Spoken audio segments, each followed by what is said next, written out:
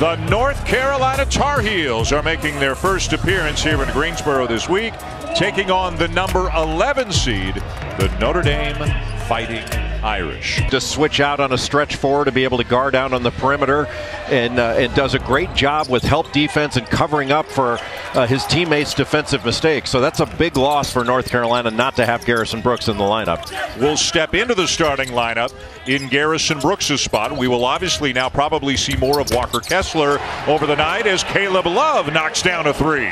Remember when we first saw him, he was at UConn. Yep. We were in Maui, and remember Kevin Ollie saying he's going to be a pro. You got to think it's imperative that Durham stays on the floor. Yeah, that's the problem, is with so many big bodies, you can just send body after body at Durham, and he could have picked up a foul there. Obviously it wasn't a foul, but could have picked up one. And they're near or at the top. Yeah, their offensive rebounding, they're #1 in the country. Second is Houston, guarding Carolina's secondary break action. Another Irish turnover. Look at Baycott. The two big guys lead in the break. Eventually Walton misses a great look for a three. Good pass. The last few weeks, and again with Garrison Brooks unable to go, it seems, tonight because of the ankle injury. Kessler's minutes will increase. 7th offensive rebound of the game already for Carolina. Beautiful. Fake a shot, man. Draw a couple. Two beautiful passes in a row at both ends. Notre Dame, as Love gets to the bucket. Remember the ACC. R.J. Davis, another member of the freshman class, rises up for the shot. Not there. Another offensive rebound. This time it's Baycott. If you want to know statistically what the rebounding can do, Carolina's now taken 21 shots. Make it 22. Carolina's taken 22 shots. And another one. This is crazy. North Carolina's got 14 offensive rebounds.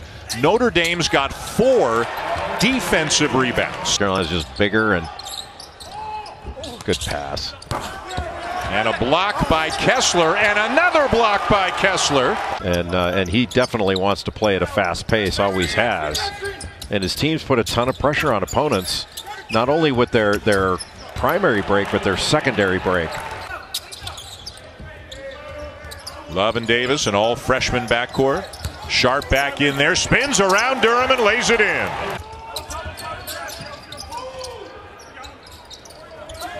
Davis for three.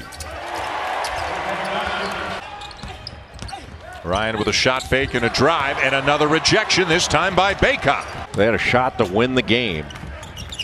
And I believe the Elite Eight. Yes. Sharp inside again. He's just too strong. A little bit strong on the three by Prentice Hub. And Sharp, the first big guy down.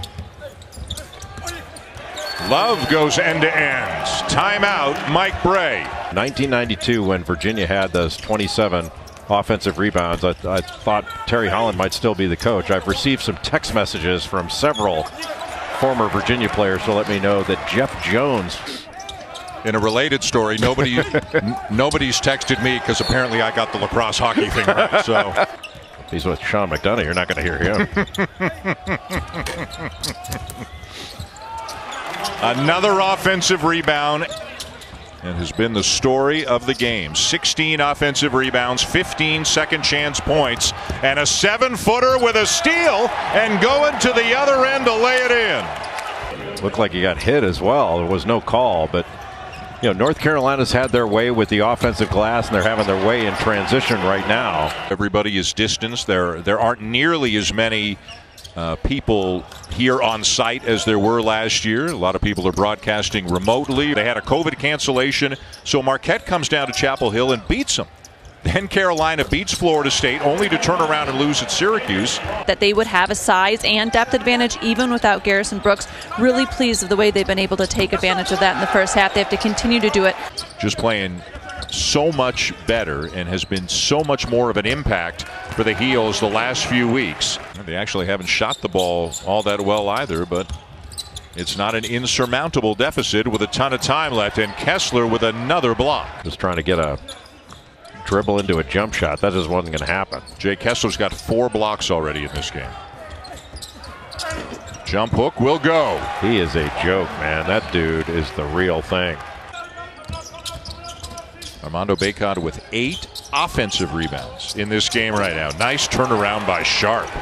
That was a big play because that really allowed Carolina to move away from Notre Dame when Notre Dame had a chance to really cut into this lead. Apparently they only began recording offensive rebounds. These kinds of records were told in 1985. Andrew Platek getting in on the action.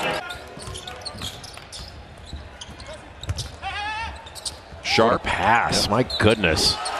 And Bacot just with enough strength to rip right through the foul.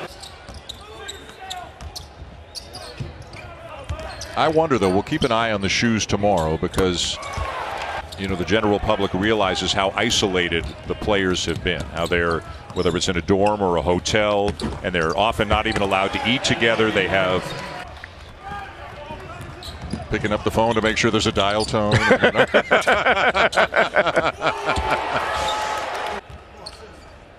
Quarterfinal Thursday at the ACC tournament tomorrow. Walton for 3. Wow. That's his first one, I think. And at the elbows, and they just close the elevator as you go through, elevator doors as you go through it. Another block for Kessler. That's at least 5 right now for Walker Kessler. Carolina's on a 24, make it a 26-2 run. Eclipsing 6 block shots by Tim Duncan and Mike Jaminski. He has seen a lot of basketball games over the years. Adds to his totals with his 9th rebound. Pre-pandemic, if he got to 100 in the Smith Center, didn't he get like a biscuit or something? And Wirtz was he averaged about 12 a game or so. Shot over 40% from 3. The beat goes on the steal and lay-in for Davis. The beat down. But thought Wirtz was going to have to sit the year out. But when the NCAA gave everybody a free year, he had the opportunity to play. Man, Kessler's having some kind of a night. Number 22. And also in is Ryan McAdoo, a redshirt junior who is the son of Bob McAdoo. Bob McAdoo, one of the great players in the history of the game. It is just astounding what has happened in the last 10 or 12 minutes. We're losing track of the numbers here. I think it's a 42-4 run. And he is a good player, good point guard. Wow.